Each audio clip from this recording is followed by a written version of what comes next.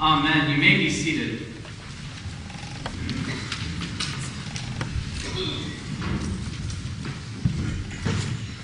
Now, I have to offer an apology to my wife ahead of time for this story, but hopefully you'll see how it fits into the overall message. It was, anyway, the evening of Friday, January 7th, 2000, and actually, coincidentally, Rhonda brought in pictures from 1997 in the months where I first met Bernadette, and then by October we started dating, and the rest is history. But this was Friday, January 7th, 2000, and we were picking up Bernadette's wedding dress in a shop on Route 23 in Wayne, New Jersey. How many of you have been in Wayne, New Jersey on Route 23? It's a lovely place to be, isn't it? And following that, I began to drive. I was actually driving. Bernadette gets motion sickness, so she drives the majority of the time. So, like, this is one of those rare instances. I was behind the wheel. It was exciting.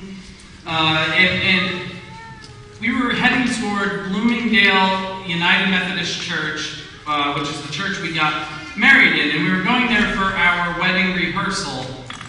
And then it happened. The car began to stutter, and then it stalled right in the middle of Route 23 in Wayne, New Jersey.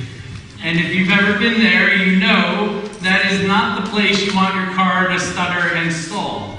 Now, thankfully, I was able to coast the car over to the side of the road, and once safely on the side of the road, I began to see red. Have you ever had that experience where you start to see red and you know you're getting angrier and angrier and that's all you can see? That was me on the side of the road. Not one of my most graceful moments, we'll just say. But I was so mad that this had happened. You see, earlier in the day, Bernadette had been driving, and I saw that the tank was getting kind of low, and I suggested we get gas, and she said, "Oh yeah, we will. Don't worry, we'll get it at some point." And we kept going, and then later on I saw that the gas got to check gauges, and I suggested, because I'm like one of those people that if you're at like a quarter of a tank, like you need to fill gas now, my anxiety level just goes up until we get gas. So I'm like, we're on check gauges, we should get gas. Oh yeah, not a problem. You'd be surprised how far you can go on check gauges, like at least 20 miles. Which is true, you can go pretty far on check gauges. But as it were, we were going from place to place that day, trying to get ready for the evening, and then we both forgot we were on check gauges until I started driving in that moment on Route 23 in Wayne, and the car stalled. And after multiple attempts of trying to get her to get gas, I just blew a gasket. I was so mad because we could have avoided this. This is something we could have avoided if we had just stopped and gotten gas. Thankfully, my best man Kevin knew me well enough to say, "Hey Bernadette, why don't we go walk to the gas station, get gas, and come back?" And they left me there, which is a smart move. And I just stewed in it the whole time. And finally, by the time they got back, I was cooled off. But he knew that would give me enough time to cool off. But it put a damper in the night, to say the least, as you can imagine. Of course, we all look back now, and it's funny when Kevin and I get together and we talk about the silly things of the past. This is one of the stories that comes up, and we look back now and we laugh over it. It's funny now, but it wasn't so funny then.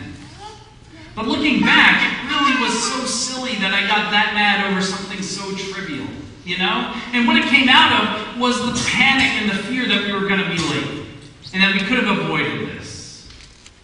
And I let the fear and the panic get the better of me in that moment.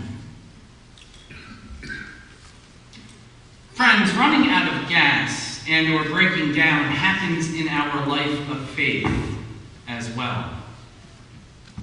Have you ever been in a place in your spiritual journey where you felt like you were running on empty? Have you ever been there? Have you ever felt like you should be praying more, getting more involved in small groups and missions, yet you just don't have the energy to do it. Or you appear to have it all together. Everybody looks at you and they think, oh, that person's got it all together. But your soul is on empty. When you should be putting more spiritual fuel in your tank, but you forget or neglect to do so.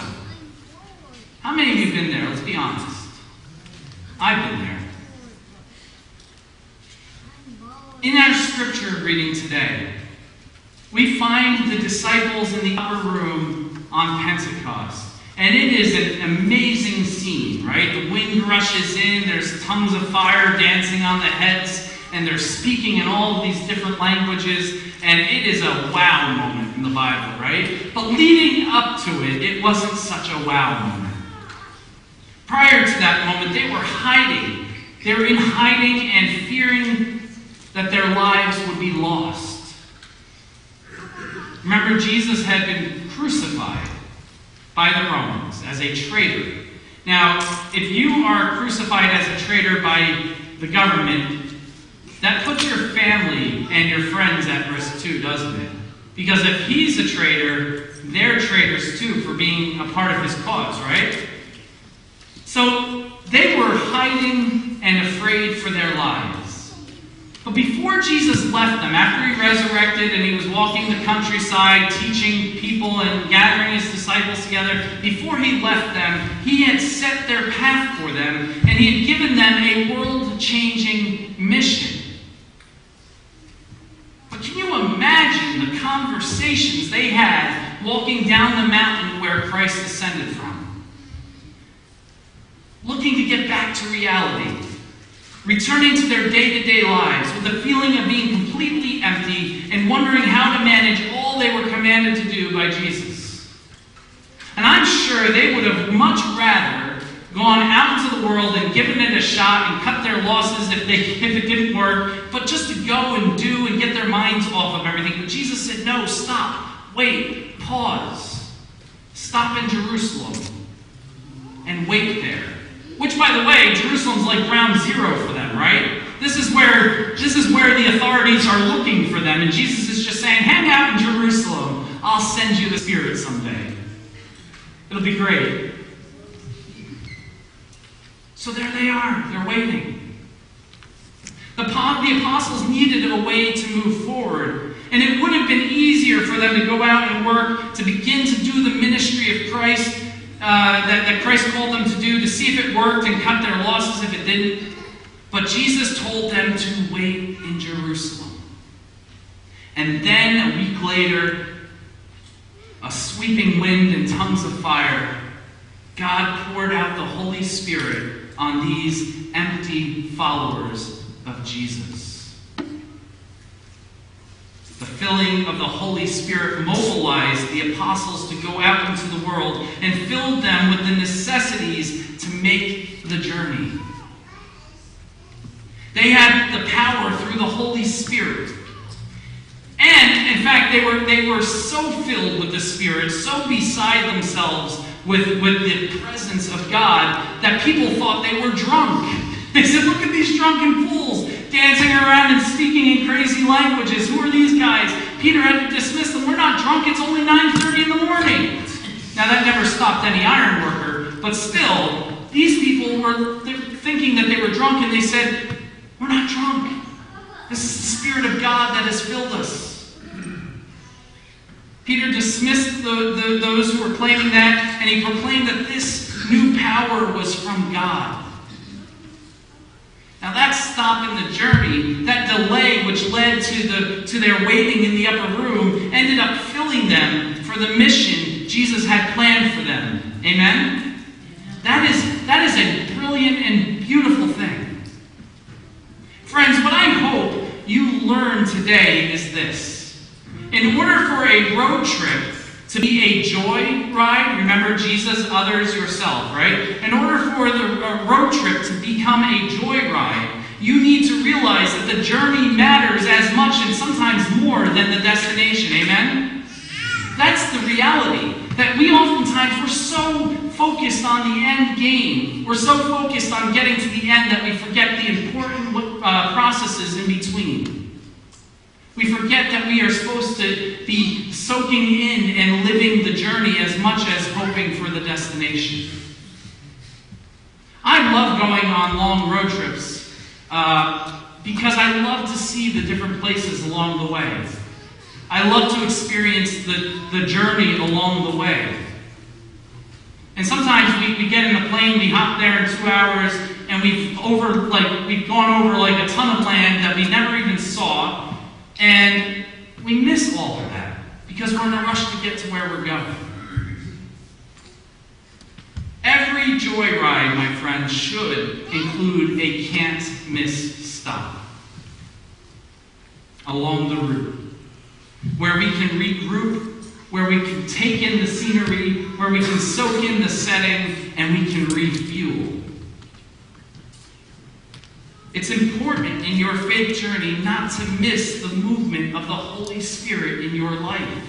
And if we rush, do, we're going to miss what the Holy Spirit can and will do through us. So my question for you is this.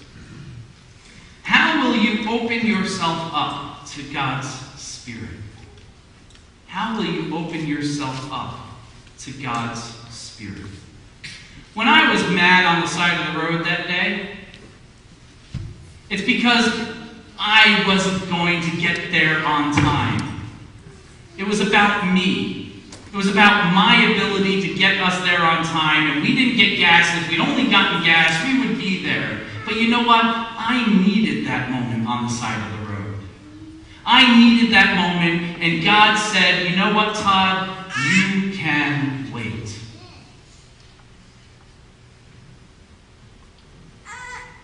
How will you open yourself up to God's Spirit? There's always a temptation to do things in your own strength, but when you do, my friends, you will run out of gas, amen? We don't have the strength to do what God's going to do. We're not God. If we try to do things on our own power, we will run out of gas and be set back with frustration and hopelessness like I was on the night of my wedding rehearsal. And almost 20 years later, we're still together, by the way. You see, that running out of gas thing really wasn't all that important, was it? And I'm lucky we're still together after that night, to be honest with you. But when we try to do God's work, relying on our own strength, we are like glasses poured out empty. When we tap into the power of the Holy Spirit, on the other hand, we are not empty. We are filled with the flow of God's power. The Spirit gives us a fresh vision for God's ministry. It gives us the desire and the motivation to do it, and the assurance that God will get us there, even if we don't know exactly when or how. The power of the Holy Spirit is not just given to a few, but is given to an entire community, amen? Are we the community of God? Can I get an amen on that? Amen. It's not just to a few, it's to the entire community. So how will our church use what the Spirit is offering to us? And the Spirit is offering it to us. How will our church use what the Spirit is offering to us? How will we become a church that through the Holy Spirit is more reflective of the community of Newton around us? Take a look around. We've all been out in the community, right? We know Newton pretty well, right? Are we reflective of the community around us? We could be better at being more reflective of the community around us. Treasures of Hope is reflective of the community around us. We could do better in that. How will we become a church that is more reflective of the community of Newton around us? How will we grow in diversity, in missional outreach, in hospitality, and in our presence in our community? When I think of Holy Spirited power, I think of young Logan, who will be up here in a little while. I think of young Logan, whose parents are about to become members today. He is so filled with the Holy Spirit that he makes his family sit and listen to him as he teaches them about Jesus. Amen? When I see Logan, you know who I see? Hi, Logan. When I see Logan, you know who I see? I see me. Because when I was his age, I did the same thing. I would take, now this is dating myself, but I would take the tower of 8 tracks that my mom had, and 8-track tape tower, and I would use that as a pulpit and teach my parents that God tells us to love one another. 3 years old. So when I see little Logan, I see me. And who knows where God is going to take that? And you're all a part of that journey. Hopefully. When I think of the Holy Spirit, I think of young Logan, who also tells his family that you need to take communion, and he serves them communion with whatever he has around, even if it's acorns and apple juice. He loves God, and he knows he is loved by God. The Spirit has touched him and is working within him, and it is not only transforming him, but his entire family is being touched by that. Little Logan has the power and the desire to grow God's kingdom. And brothers and sisters, we can too. We can too. All we need to do is be willing to pause, to stop steering our own car, and allow the Holy Spirit to feed, fuel, and steer us. I hear Carrie Underwood already, Jesus, take the wheel. All we need to do is surrender to God and allow God to do the rest. But we have to be willing partners in it. We can kick our feet up and point fingers and say it's that person's fault or this person's fault or that reason or this reason that the church is dying. But the truth is, friends, we are the church. And if we're not willing to be the church, we've only got ourselves to blame. God doesn't do the blame game. The devil does. All we need to do is be willing to let Jesus take the wheel of our lives and to be committed to what Christ is calling us to do in the context of our community. We need to be willing to let God fuel us. And like gas, the Holy Spirit, my friends, is worth stopping for. Because when we're fueled and God begins to drive us, there's nothing that will get in the way of our ministry. Amen? There's nothing that will get in the way of our ministry. Amen. Let us pray. Gracious God, we love and thank and praise you, and we know that we are loved by you. Lord, you are calling us to be your people. You are calling us to do your work, and you are asking for us to trust in you. Don't let our fears, Lord, don't let our fears and our anxieties get in the way of what you are doing in and through us.